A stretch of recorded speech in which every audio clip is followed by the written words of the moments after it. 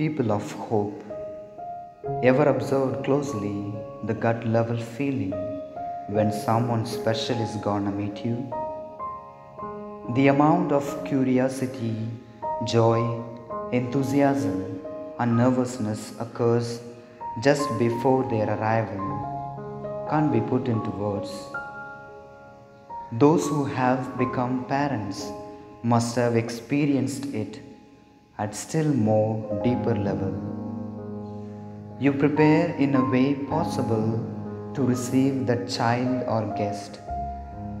Today the church takes the initiative to guide you on how to prepare for someone's arrival.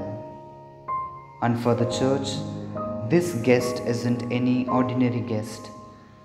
She makes sure that we receive him with great joy.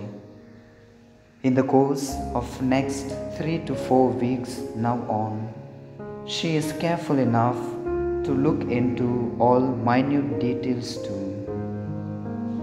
Hope, peace, love and joy are the friends of his who will arrive little early to tell us how they are in close friendship with him.